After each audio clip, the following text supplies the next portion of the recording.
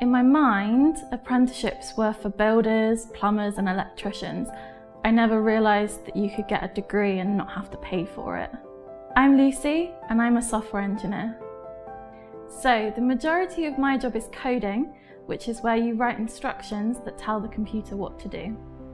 So I work for a company that specialises in metrology, which is the science of measurement. We are able to measure down to less than 1 micron, which is 1,000th of a millimetre, so we can be very precise indeed. Our neurological department design and build robots that help doctors in operating theatres. In this case, accuracy really is a matter of life and death.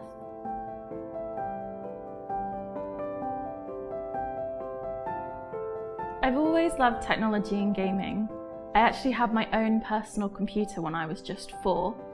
My dad and my granddad were both absolutely obsessed with tech, so it's always been something that's been around me as I've been growing up.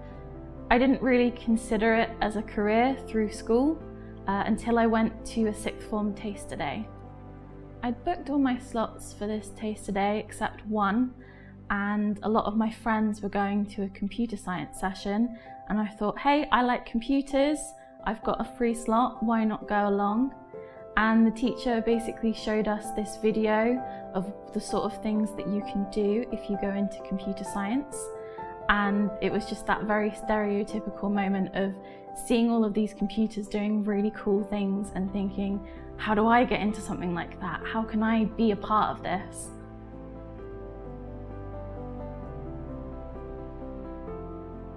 I was really split when I took my A-levels, which is why I took computer science, maths, English and photography. I'd always wanted to be an English teacher forever and ever, and then computer science kind of came up and I thought that's actually really interesting, so I set myself up to be able to do either. During my A-levels, my dad said to me, have you ever considered doing an apprenticeship? And at that point, I'd only really thought of them in quite a stereotypical way, like they were just for construction. And he said, no, this one will send you off to university and you can get a degree in software engineering. And I thought that was too good to be true. With the apprenticeship, I was going to get 4 years of experience and a degree. I wouldn't have to pay for it, I'd get a salary, and I was pretty much guaranteed a job at the end. It felt like a no-brainer. I may have stayed close to home, but I got to do plenty of social things in a place where I felt secure. I struggled with anxiety during 6th form, so I don't think moving away would have been right for me anyway.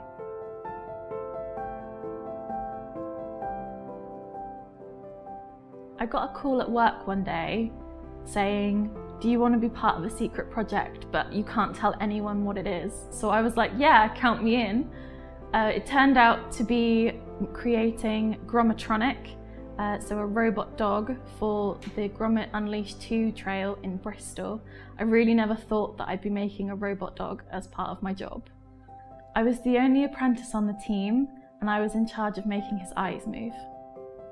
I actually used a lot of GCSE maths on that project. It was basically all maths, making the eyes move in a straight line or a nice circle, things like that. When I was at school, I always thought, when will I ever use this maths? But the geometry that I learnt has always come in really handy. I use the equations of a circle, Pythagoras, and the properties of shapes so much. There are other skills that you learn from maths that are really transferable. So in software engineering, you might write a piece of code that technically works, but it's not the best or fastest way of doing it. So, just like rearranging an equation or simplifying an expression, you can swap around the way your code works to make it more efficient.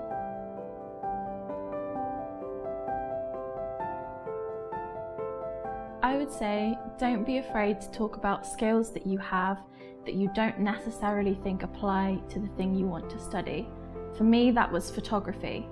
It meant that I had an eye for design in software that others didn't necessarily have. As much as you do need some subjects, like maths for engineering, having others that interest you that you're passionate about on the side can be really useful.